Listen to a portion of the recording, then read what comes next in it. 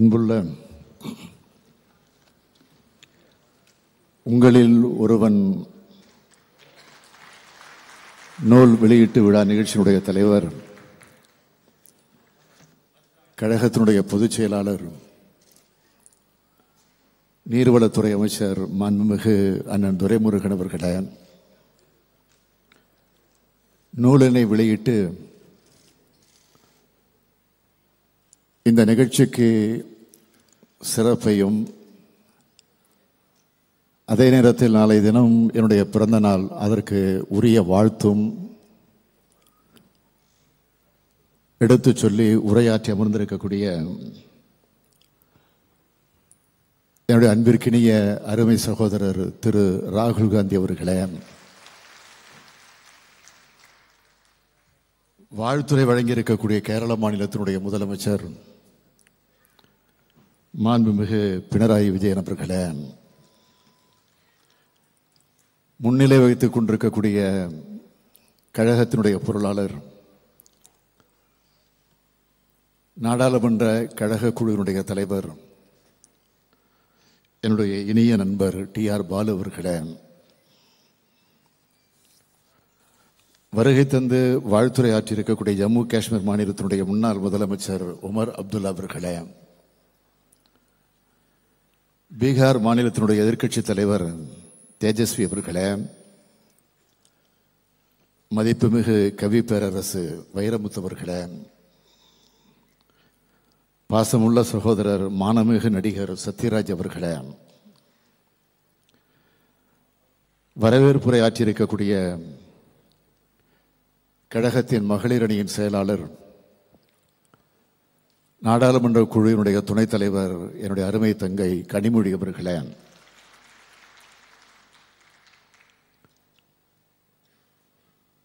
வந்திருக்கக்கூடிய சிறப்பு விருந்தினருக்கெல்லாம் சால்வை அணிவித்து பெருமைப்படுத்தி இருக்கக்கூடிய இளைஞரணியின் செயலாளர் தம்பி உதயநிதி ஸ்டாலின் அவர்களே, இந்த நூலினை அழகோடு அச்சிட்டு வழங்கியிருக்கக்கூடிய பூம்புகார் பதிப்பகத்தினுடைய உரிமையாளர்கள் ராஜா சுந்தர் சிங் அவர்களே, ஷாம் பிரசாத் அவர்களே, மாண்புமிகு தமிழக அமைச்சர் பெருமக்களே, பல்வேறு பொறுப்புகளை ஏற்று ஆண்டோர்களாக சான்றோர்களாக விளங்கிக் கொண்டிருக்கக்கூடிய பெரியோர்களே, தாய்மார்களே, நம்முடைய தாய் கழகமாம் திராவிட கழகத்தினுடைய தலைவர் ஐயா ஆசிரியர் உள்ளிட்ட பல்வேறு கட்சிகளை சார்ந்திருக்கக்கூடிய தலைவர் பெருமக்களே, பெரியோர்களே, தாய்மார்களே, பாசத்திற்குரிய பத்திரிகையாளர்களே, என் உயிரோடு கலந்திருக்கக்கூடிய தலைவர் கலைஞர் அவர்களின் உயிரினும் உயிரான அன்பு உடன்பிறப்புகளே, உங்கள் அனைவருக்கும் என்னுடைய அன்பான வணக்கம். முத்தமிழறிஞர் தலைவர் கலைஞர் அவருடைய நிறைவுக்கு பிறகு கோடிக்கணக்கான திராவிட முன்னேற்ற கழகத்தினுடைய உடன்பிறப்புகளின் தலைவனாக நான் தேர்ந்தெடுக்கப்பட்ட பொதுக்குழுவில் பேசுகிற பொழுது குறிப்பிட்டு சொன்னேன், கலைஞர் அவர்களைப் போல எனக்கு எழுத தெரியாது, கலைஞர் அவர்களைப் போல எனக்கு பேசவும் தெரியாது, ஆனால் அனைத்தையும் நான் முயன்று பார்ப்பேன் என்று அப்போ குறிப்பிட்டேன். அப்படி நான் செய்த முயற்சி தான் இந்த புத்தகம். திராவிட முன்னேற்ற கழகத்துடைய தலைவர் என்ற பெருமையால் அல்ல, இந்த தமிழ்நாட்டினுடைய முதலமைச்சர் என்கிற அந்த கர்வத்தால் அல்ல, எப்பொழுதும் என்றென்றும் எந்த சூழலிலும் எந்த பொறுப்பில் இருந்தாலும் உங்களில் ஒருவனாகத்தான் நான் இருக்க வேண்டும். அதைத்தான் எந்த நாளும் இந்த ஸ்டாலின் அதை மறக்க மாட்டான் என்பதன் அடையாளமாகத்தான் எனது வாழ்க்கை வரலாற்று நூலுக்கு உங்களில் ஒருவன் என்ற பெயரை நான் சூட்டியிருக்கிறேன். நீங்கள் அனைவரும் உங்களை விட உயரமான இடத்துல கொண்டு போய் என்ன உட்கார வச்சாலும் நான் என்றுமே உங்களில் ஒருவன் தான். முத்தமிழறிஞர் தலைவர் கலைஞர் அவருடைய மகனாக என்னை கழகத்தவர்கள் முதலாக நினைச்ச போவோம் உங்களின் ஒருவன் தான் நான் கழகத்தவரோடு அவர்களுடைய ஒருவராக நான் செயல்பட்டு கொண்டிருக்கிறேன். இளைஞரணியின் செயலாளராக பொறுப்புக்கு வந்தப்போவும் உங்களின் ஒருவனாகத்தான் நான் செயல்பட்டேன். கழகத்தினுடைய பொருளாளராக பொறுப்பேற்ற போதும் அப்படித்தான் செயல்பட்டேன். அமைச்சரான போவோம், துணை முதலமைச்சராக இருந்த போவோம் அப்படித்தான் நான் செயல்பட்டேன். ஏன் இப்பொழுது கழகத்தினுடைய தலைவராக ஆன பிறகும் இப்போ முதலமைச்சராக ஆன பிறகும் அப்படித்தான் செயல்பட்டு கொண்டிருப்பேன். எனது வாழ்நாள் முழுக்க உங்களில் ஒருவனாகத்தான் நான் செயல்படுவேன்னு இப்போ ஒரு உறுதியை உங்களிடத்தில் நான் சொல்லுகிறேன். எனக்கு திரும்ப திரும்ப நினைவுக்கு வரக்கூடிய சொற்கள் பேரறிஞர் அண்ணா சொன்ன சொல் தான். மக்களிடம் செல், மக்களோடு சேர்ந்து வாழ். சென்னை மாநகரத்தினுடைய மேயராக நான் பொறுப்பேற்ற நேரத்தில் அப்பொழுது நான் ஒரு வார்த்தையை எழுதினேன். பதவின்னு ஒரு வார்த்தையை சொன்னேன். அந்த வார்த்தையை தலைவர் கலைஞர் அவர்கள் மாற்றினார். பதவின்னு போட்ட அந்த எழுத்துல மாற்றி என்ன போட்டார்னா பொறுப்புன்னு மாற்றினார். தலைவர் கலைஞர் செஞ்ச அந்த திருத்தம் தான் என் வாழ்க்கையிலே மறக்க முடியாத பெரிய பாடமாகும். அந்த பொறுப்பில் எத்தனை உயர் பொறுப்புக்கு நான் வந்தாலும் என்றைக்கு நான் உங்களில் ஒருவன் தான். உங்களின் ஒருவனான எனது அனுபவங்களில் சிலவற்றை இந்த சமுதாயத்திற்கு சொல்லியாகணும் என்கிற அந்த காரணமாக அதை நான் கடமையாக கருதி அப்பப்போ சின்ன சின்ன பகுதிகளாக நான் எழுதி வைத்திருந்த பதிவுகளை அதை ஒட்டுமொத்தமாக தொகுத்திருக்கக்கூடிய புத்தகம்தான் இந்த புத்தகம். இதனை வாசிக்கிறது மூலமா உங்களின் ஒருவனா நான் எப்படி முளைச்சேன்னு முதலாக நீங்க தெரிஞ்சுக்க போறீங்க. என்னோட 23 வயது வரையிலான வாழ்க்கை தான் இந்த புத்தகம். 1953ஆம் ஆண்டு மார்ச் 1ஆம் தேதி நான் பிறந்தேன். அதாவது நாளை நான் பிறந்த நாள் கொண்டாட போறேன். நாளைக்கு என்னுடைய பிறந்த நாள். இன்றைய தினம் பிப்ரவரி 28. எனது பிறந்த நாளுக்கு ஒரு நாள் முன்னதாக இந்த புத்தகம் பிறக்குது. 1976ஆம் ஆண்டு பிப்ரவரி 1 அன்று விசா சட்டத்தின் கீழ் நான் கைது செய்யப்பட்டு சென்னை சிறையில் அடைக்கப்பட்டேன். இதுக்கு இடைப்பட்டிருக்கக்கூடிய ஆண்டுகளில் நடந்த வரலாற்று சுவடுகள் தான் இந்த புத்தகம். எந்த ஒரு மனிதருக்கும் முதல் 25 வயது வரையில காலகட்டம் என்பது மிக மிக முக்கியமான காலகட்டமாகும். அவரது எதிர்கால வாழ்க்கையை தீர்மானிக்கிறது அந்த வயசு தான். அவர் என்னவாக ஆக போறாங்கிறத தீர்மானிக்கிறது அந்த வயசு தான். 8 மனித வாழ்க்கை பிரச்சனை அதை பற்றி எழுதின நம்முடைய கவி பேரரசு வைரமுத்தவர்களுக்கு இது நல்லா தெரியும்.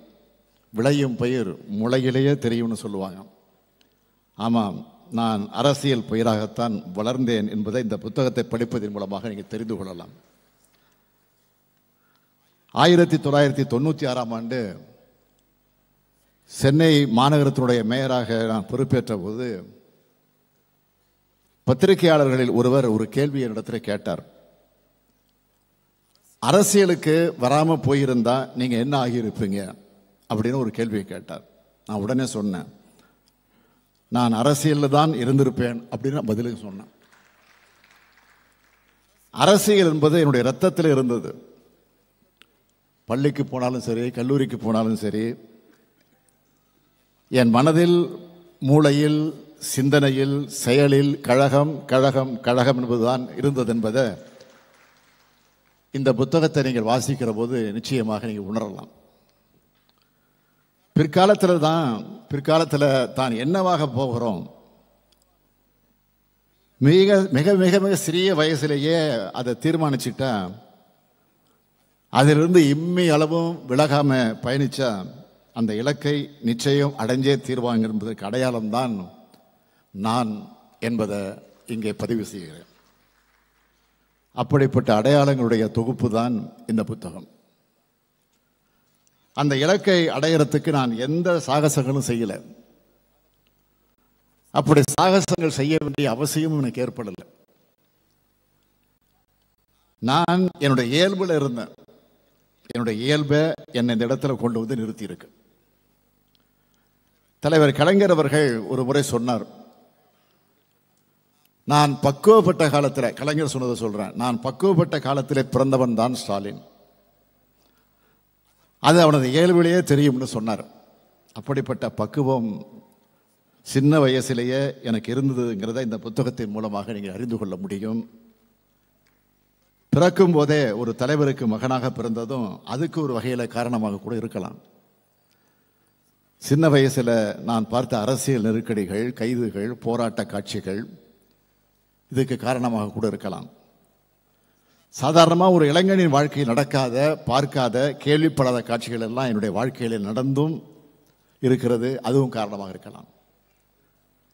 நான் 5 மாத குழந்தையாக இருந்தப்போ தலைவர் கலைஞர் அவர்கள் திருச்சி சிறையில் இருந்தார். என்ன கை குழந்தையா தூக்கிக்கிட்டு என்னுடைய தாயார் தயாளம்மாள் அவர்கள் திருச்சி சிறைக்கு கொண்டு போய் கலைஞரிடத்தில் காட்டினாங்க. நான் 12 வயசு பையனாக இருந்தப்போ மொழி போராட்டத்தில் ஈடுபட்டதுக்காக தேச பாதுகாப்பு சட்டப்படி தலைவர் கலைஞர் அவர்கள் கைது செய்யப்படுகிறார். நம்முடைய மதிப்பிற்குரிய அண்ணன் முரசொலி மாறன் அவர்கள், அவரும் அப்போ கைது செய்யப்படுகிறார். கல்லூரி படிக்கிற காலத்தில் தான் நான் மிசாவில் கைதானேன். கோபாலபுரம் வீட்டினுடைய அறையாகத்தான் சிறை இருந்துச்சு. அதுதான் என்ன செதுக்கியது. கோபாலபுரம் வீடு என்பது தமிழ்நாட்டினுடைய நிரந்தர அரச சபை. அது கோபாலபுரம் வீடு திராவிட இயக்கத்தினுடைய திருச்சபை. திரையுலக கலைஞர்களுக்கு அது கலைச்சபை, இலக்கியவாதிகளுக்கு அது சிந்தனை சபை. மொத்தத்தில் எங்களுடைய உயிர் சபை அதுதான். அந்த உயிர் சபை தான் என்னை உருவாக்குச்சு.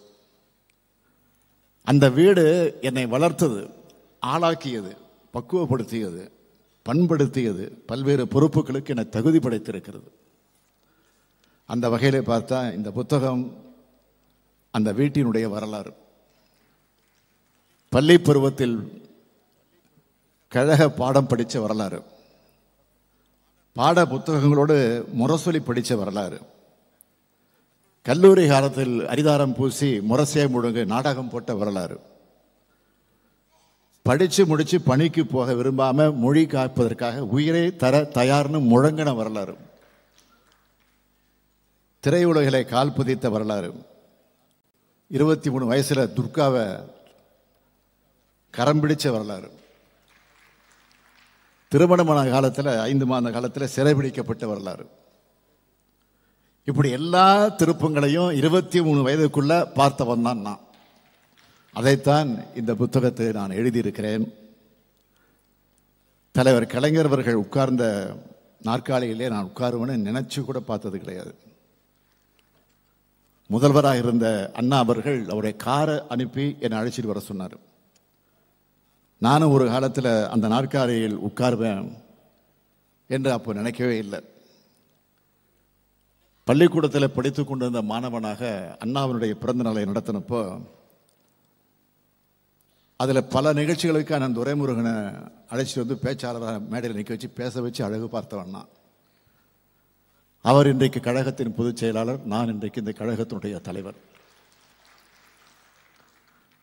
1953 நான் பிறந்தப்போ குலக்கல்வியை எதிர்த்து போராடணும். இன்று நீட் தேர்வை எதிர்த்து போராடிட்டு இருக்கிறோம். பள்ளி மாணவனாக நான் இருந்தப்போ இந்திய எதிர்ப்பு போராட்டம் நடந்துடும். இன்று இந்திய ஆதிக்கத்தை இன்றைக்கு நாம் எதிர்த்து கொண்டிருக்கிறோம். 1971 அண்ணா விழாவை நான் நடத்தியப்போ 3 மாநிலத்துடைய அமைச்சர்களை வரவழைச்சு அதில் பங்கேற்க வச்சு மாநில சுயாட்சிக்காக குரல் கொடுத்தோம். இன்றும் அதுக்கு முழங்கிட்டு இருக்கோம். இப்படியே சொல்லிக்கிட்டே போகலாம். புத்தகத்தில் இருக்கிறது அதிகம் சொல்லிவிடக்கூடாதுங்கிறதெல்லாம் நான் இதோடு நிறுத்திக்கிறேன். ஏன்னா நீங்கள் காசு கொடுத்து வாங்கி படிக்கணும். இந்த புத்தகத்தில் நான் மட்டும் இல்லை, நூற்றுக்கணக்கான மனிதனுடைய முகங்கள் அந்த புத்தகத்தில் இருக்கு. படிக்கிறப்போ உணர்வீங்க. நினைவில் இருக்கக்கூடிய பெயர்களைத்தான் நான் குறிப்பிட்டிருக்கிறேன். என் கூட பயணப்பட்ட மனிதர்கள், எனக்கு துணையாக வந்தவங்க, கூட்டம் ரொம்ப பெருசு. நான் தனி மனிதன் இல்லை, ஒரு கூட்டம் என்பதை இதன் மூலமாக நான் சொல்லியிருக்கிறேன். இது கொள்கை கூட்டம் என்பதையும் நீங்கள் அறிந்து கொள்ள முடியும். பொது வாழ்வை பூங்காவாக நான் எப்பவும் கருதுனதில்லை. அது புயலை எதிர்த்து நிற்பதாகத்தான் அப்பவும் இருந்திருக்கு, இப்பவும் இருக்கு.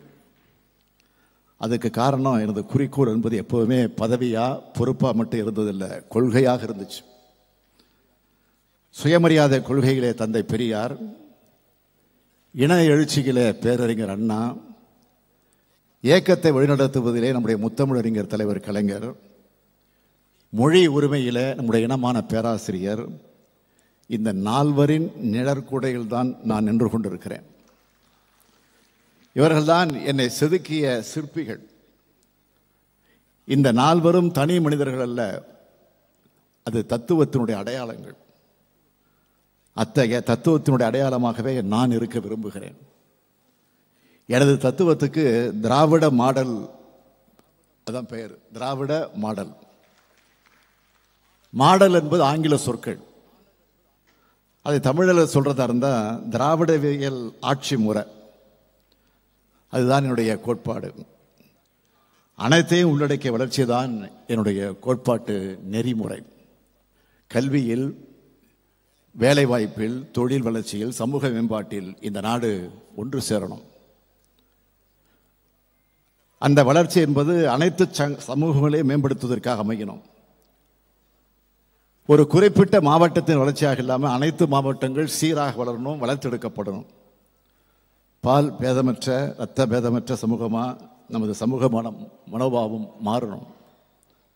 எல்லாருக்கும் எல்லாம் என்பதே இந்த திராவிடர்களுடைய கோட்பாடாகும். அனைத்து தேசிய இனங்களும் சரிநிகர் உரிமை தரப்படும் என்பதுதான் திராவிடவியலுடைய கோட்பாடு. இந்தியா என்பது மாநிலங்களின் ஒன்றியமாகும். அதைத்தான் அரசியலமைப்பு சட்டமும் சொல்கிறது. அனைத்து மாநிலங்களும் அதிக அதிகாரம் கொண்ட சுயாட்சித்தன்மை கொண்டதாக இருக்கணும். இந்த மாநிலங்களின் ஒன்றியமான இந்திய அரசானது கூட்டாட்சி முறைப்படி செயல்படும் என்பதுதான் திராவிடவியல் கோட்பாடு. இந்த திராவிடவியல் கோட்பாட்டை தமிழகத்தில் மட்டும் இல்லை, இந்தியா முழுமைக்கு எடுத்து சொல்லணும் தான். திரு ராகுல் காந்தி அவர்களும், மாண்புமிகு முதல்வராக இருக்கக்கூடிய பினராயி விஜயன் அவர்களும், உமர் அப்துல்லா அவர்களும், தேஜஸ்வி அவர்களும் இங்கே அந்த உணர்வோடு தான் அழைக்கப்பட்டிருக்கிறாங்க. இந்திய நாடாளுமன்றத்துடைய மைய மண்டபத்திலே நின்று நம்முடைய அருமை சகோதரர் ராகுல் காந்தி அவர்கள் ஒன்றை குறிப்பிட்டு சொன்னார். இன்றைக்கும் என்னுடைய செவிகளில் ஒலித்துக் கொண்டிருக்கிறது. India is a union of states என்றும், BJP can never ever rule over the people of Tamil Nadu அப்படின்னு சொன்னார். அவர் திராவிடவியல் கோட்பாட்டை முழுமையாக உள்வாங்கியவர் என்பதை அவர் எடுத்து சொன்ன வார்த்தை நமக்கெல்லாம் உணர்த்தி கொண்டிருக்கிறது. இத்தகைய மனமாற்றத்தை அகில இந்திய தலைவர்கள் அனைவரும் அடையணும் தான் பேரறிஞர் அண்ணா அவர்களும் முத்தமிழறிஞர் கலைஞர் அவர்களும் விரும்பினாங்க. அவங்க காலத்தில் அடைய முடியாத மாற்றம் இப்பொழுது தெரிய தொடங்கி இருக்கு. கூட்டாட்சி தத்துவத்தினுடைய நெறிமுறைகள் குறித்து நம்முடைய சகோதரர் ராகுல் காந்தி அவர்கள் இப்போ அதிகம் பேச தொடங்கி இருக்கிறார். அதற்காக என்னுடைய சார்பில் மட்டுமல்ல, தமிழ்நாட்டு மக்களின் சார்பில் என்னுடைய வாழ்த்துக்களை, பாராட்டுகளை நான் தெரிவிச்சுக்க விரும்புகிறேன். மாநிலங்களுக்கு அதிக அதிகாரம் கொண்ட வகையில் இந்திய அரசியலமைப்பு சட்டம் திருத்தப்படணும். அதற்கு அகில இந்திய காங்கிரஸ், கம்யூனிஸ்ட் கட்சிகள், அனைத்து மாநில கட்சிகளும் குரல் கொடுக்கணும். நிதி உரிமைகள் பறிக்கப்பட்டு, சிந்தனைகள் உரிமைகள் பறிக்கப்பட்டு, செயல்படக்கூடிய உரிமைகள் பறிக்கப்பட்டு, இன்றைய தினம் மாநிலங்கள் அதிகாரமற்ற பகுதிகளாக உருக்குலையக்கூடிய காட்சியை பார்த்து நாம் தடுத்தாகணும். அதுக்கு இந்தியா முழுமைக்குமான அனைத்து கட்சிகளும் ஒன்று சேர்ந்து பாடுபடணும். மாநிலங்களின் அதிகாரங்கள் ஒவ்வொன்றா பறிபோனத காரணமாகத்தான் அந்தந்த மாநில மக்களுடைய அரசியல் உரிமைகளும் பறிக்கப்பட்டு கொண்டிருக்கு.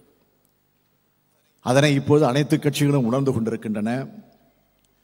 மாநிலத்தில் சுயாட்சி, மத்தியிலே கூட்டாட்சி என்பது இன்று இந்தியா முழுமைக்கான முழக்கமாக மாறிவிட்டது. அதைத்தான் நாடாளுமன்றத்தில் திரு ராகுல் காந்தி அவர்கள் அழுத்தம் திருத்தமாக குறிப்பிட்டு சொல்லியிருக்கிறார். அதேபோல் இந்த சட்டத்தினுடைய ஆட்சியாக மட்டும் இல்லாமல் சமூக நீதியின் ஆட்சியாக மாறணும். இதற்காக அகில இந்திய அளவிலான சமூக நீதி கூட்டமைப்பை திராவிட முன்னேற்ற கழகத்தின் சார்பிலே உருவாக்கி அனைத்து அகில இந்திய கட்சிகளுக்கு நான் அழைப்பு விடுத்திருக்கிறேன். இத்தகைய திராவிடவியல் கோட்பாட்டை இந்தியா முழுமைக்கு விதைப்பதை எனது பணியா மேற்கொள்வேன் என்று இந்த நிகழ்ச்சியின் வாயிலாக உங்கள் அத்தனை பேருக்கு நான் உறுதியாக குறிப்பிட விரும்புகிறேன். அந்த வகையில் எனது அரசியல் வாழ்க்கையின் திருப்பு முனையாக இந்த நிகழ்ச்சி அமைஞ்சிருக்கு. இந்த மேடையை பார்க்கும்போது என்னுடைய நினைவுகள் பின்னோக்கி போகுது. 1975 ஆண்டு ஆகஸ்ட் மாதம் 20ஆம் நாள் எனக்கும் என்னுடைய துணைவியார் துர்காவுக்கும் திருமணம் நடந்துச்சு. எனக்கு முன்னதாகவே அவரும் நானும் என்ற தலைப்பில் துர்கா தன்னுடைய வாழ்க்கை வரலாற்றை எழுதிட்டாங்க.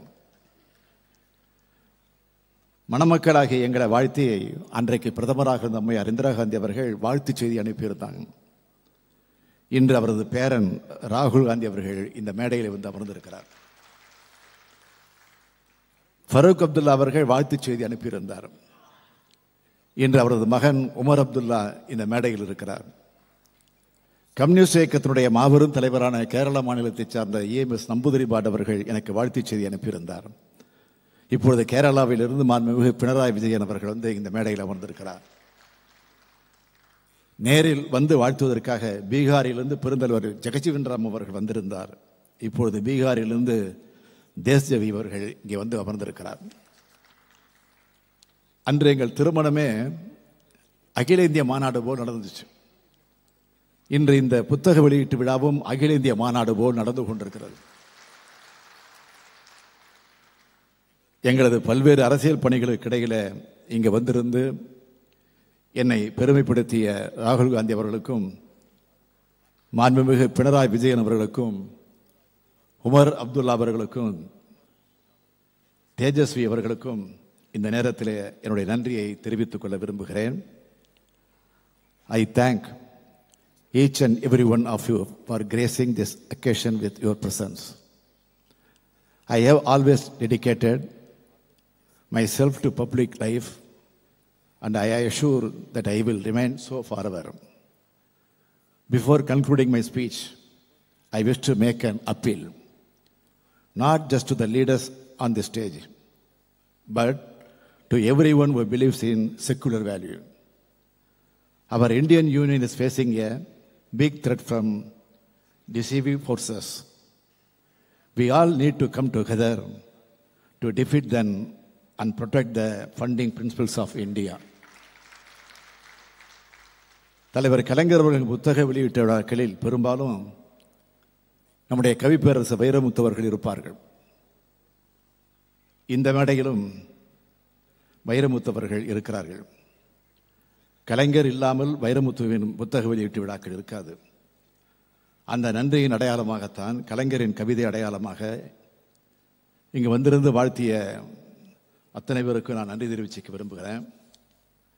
திராவிட இயக்கமும் திரையுலகமும் பிரிக்க முடியாதவை.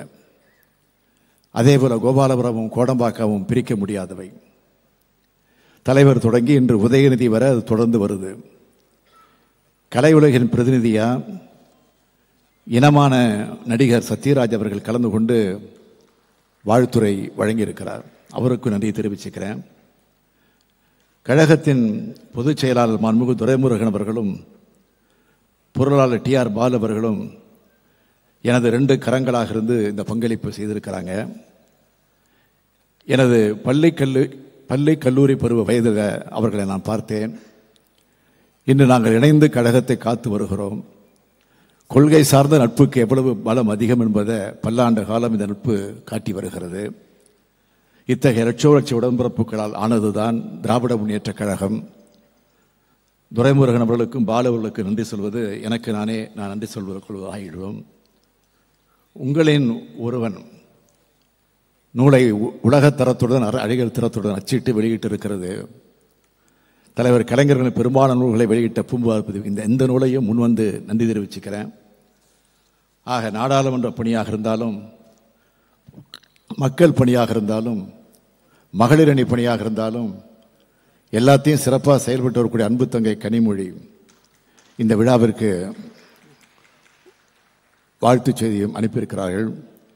ஆக தமிழகத்தினுடைய அரசியல் தலைவர்கள், அமைச்சர் பெருமக்கள், எனது நெருங்கிய நண்பர்கள், கழகத்தினுடைய முன்னணியினர், கலை உலகத்தைச் சார்ந்தவர்கள், சட்டமன்ற உறுப்பினர்கள், நாடாளுமன்ற உறுப்பினர்கள், அரசு அலுவலர்கள், பத்திரிகையாளர்கள், கழக உடன்பிறர்கள், இந்த அரங்கம் நிறைஞ்சிருக்கு. உங்கள் அனைவருக்கும் தனித்தனியாக நன்றியை தெரிவித்துக் கொள்கிறேன். உங்களால் உருவாக்கப்பட்டவன் நான், உங்களால் வளர்த்தெடுக்கப்பட்டவன் நான், என்றும் உங்களின் ஒருவனே, என்றும் உங்களின் ஒருவனே என்பதை சொல்லி